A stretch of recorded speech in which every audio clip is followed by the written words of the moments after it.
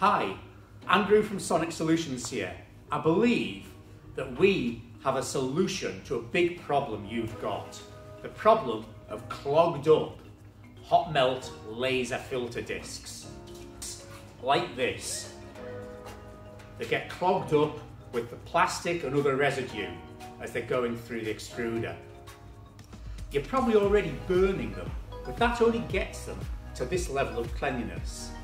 And even with the jet washing, they're still partially blocked and their lifespan is limited.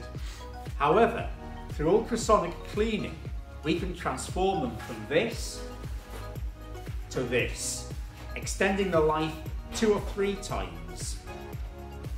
The company we're working for in your industry have estimated that we extend their life 2 or 3 times and have saved them over £70,000 in a year on replacement cost.